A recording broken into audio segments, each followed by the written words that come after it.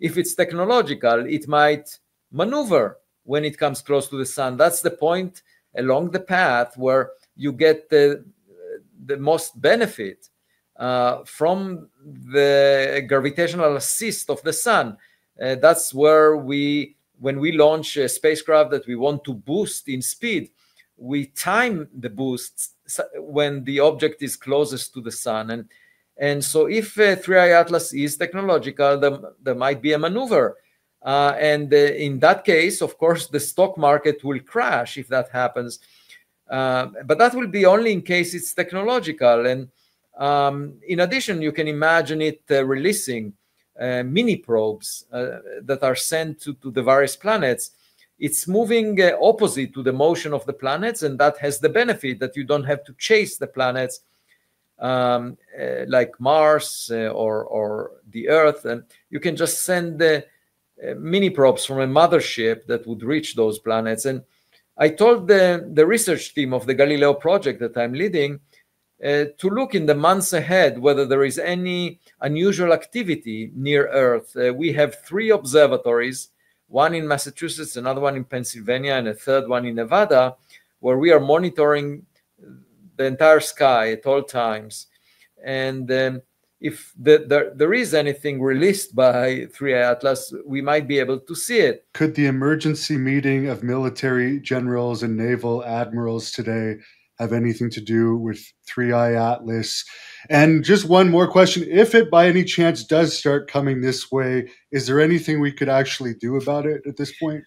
Well, it's moving relative to Earth as it comes close to the sun at a speed of up to 100 kilometers per second. That's 3 times faster than the fastest rocket we ever launched. So there is no way for us to intercept it before it gets closest to the sun. And then, after that, if it maneuvers and arrives close to Earth, there is not much we can do about it. And the situation would be, if it's advanced technologies that we don't possess, we might feel just like the Iranian air defense system when the B-2 bombers showed overhead. If you're dealing, and there the gap in technology was, just several decades. Here we are dealing with potentially millions or billions of years difference if there is an alien technology that arrived at our backyard before we even left the solar system. They might have science and technology well beyond what we possess. Someone's mentioning it would be the perfect candidate for an alien craft entering the solar system. If you were going to send a craft to a different solar system, would you make it look like a typical UFO that we would be aware of? Or would you disguise it? And also, I heard Ross say, well, it's moving too slow to be an alien craft because we see them moving a lot faster. You mentioned this thing is the size of Manhattan. I haven't seen anything the size of Manhattan before in any video. That's right.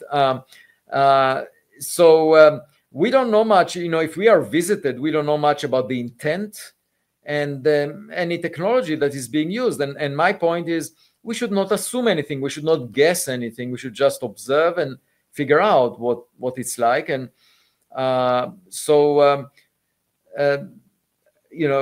the first thing for us to figure out is whether it's a natural object or technological. If it's technological, then we should get as much data as possible to decide how to respond to it, because it's very different from getting a radio signal from thousands of light years away, where you have the leisure to decide when to respond. There is plenty of time, that there is no imminent threat. Here, the visitor could maneuver and come through your front door, and we will have to decide. And I'm not expecting this to happen until we have a clear proof that we are dealing with a technological object.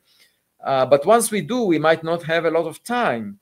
And so we have to keep that in mind, that there are contingency plans very often in the intelligence agencies, in the Defense Department, for circumstances that are unlikely. They have a low probability, but we need to be prepared for that. We don't know how abundant are technological objects in interstellar space.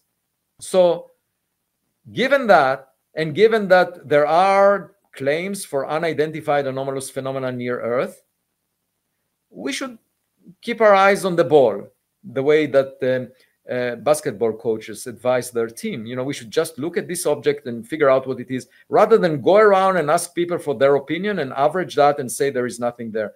This is really not professional to do that, especially from someone who is focused on finding anomalous objects near Earth. Would you say it's more likely, considering it's going to the sun, passing by Mars and Jupiter, that it would be just a reconnaissance probe? Or how likely would it be that there's actually some type of either AI fake being inside or real being?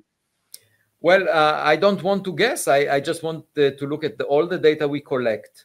So I mentioned the anomalies that are known as so far. And if as the object gets close to the sun, it will, if it's a comet, if it's a natural object, then it would get evaporated more vigorously because it will get heated by the sun. It's just like the interrogation tactics of getting the truth out from interrogation is to put whoever you're interrogating in a very extreme environment. And that's what will happen when this object will come close to the sun. It will be heated much more than far away. The heating is the scales as 1 over the distance squared. So as it gets twice as close, it gets 4 times the heat per unit time.